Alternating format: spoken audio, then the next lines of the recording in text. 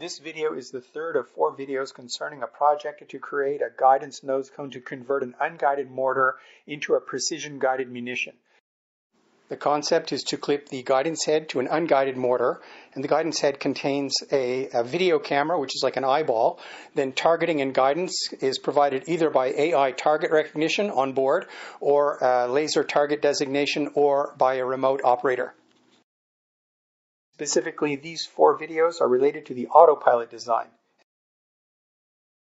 And the Autopilot converts a target position on a CCD array to fin position commands which fly the mortar to hit a designated target. Now there are 3 components to the Autopilot: an azimuth autopilot, an elevation autopilot, and a roll autopilot. And this video deals with the roll autopilot.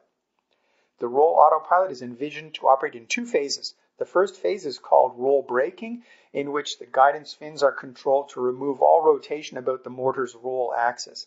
And the second phase is called the roll alignment phase, in which the roll position of the mortar is adjusted so that gravity acts only in the elevation plane. Now, as in the previous video, this is a plan view of the mortar attack area. At the bottom right is an inset representing the guidance head CCD array, and it shows the target position on the CCD array during flight, so we can see the effect of the roll autopilot. And the roll autopilot is active immediately after the onboard inertial platform detects apogee has occurred. In other words, at the top of the ballistic flight trajectory when the round starts its descent. Now, in real life, the mortar is not expected to have a lot of roll motion, since mortars don't usually use rifling. But in this simulation, there is roll to illustrate the principles. So now let's launch the mortar and see what happens. The target inscribes a circle on the CCD array when the mortar body is not pointed directly at the target. So during the upward part of the mortar flight, before apogee, the mortar pointing arrow becomes smaller, so the circle inscribed by the target becomes smaller. At apogee, the elevation autopilot is activated, and in this simulation, the roll rate is reduced to 0 in an underdamped step response. The underdamped, it could be any step response, but the underdamped response is intentional to visually illustrate the principles. And here is the roll braking position step response for the roll braking maneuver just shown on the CCD array. After roll braking is complete, the autopilot rotates the mortar body so the elevation autopilot operates in the vertical plane, which contains the gravity vector, and this way gravity is not coupled to both the azimuth and elevation autopilots. So now let's launch the mortar and see what happens.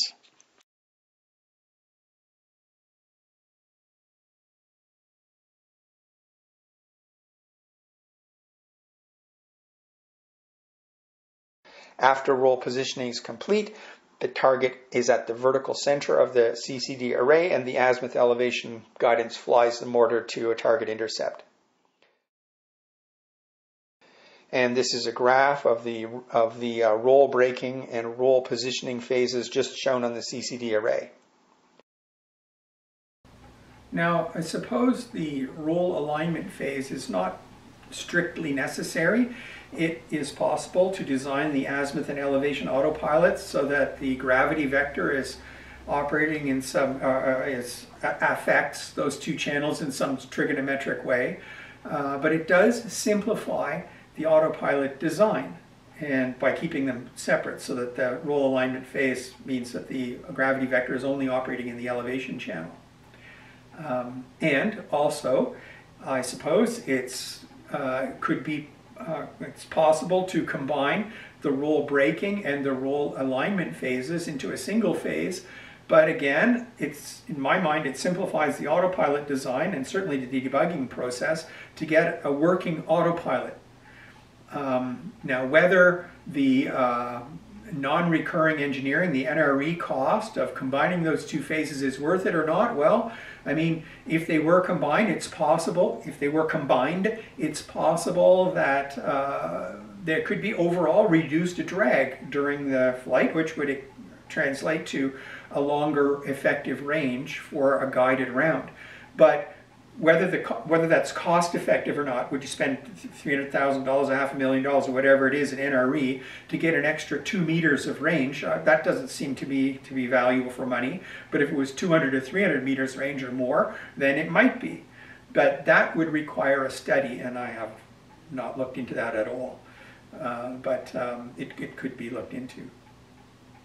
And this concludes an overview of the roll autopilot for the overall autopilot design for a guided mortar retrofit head.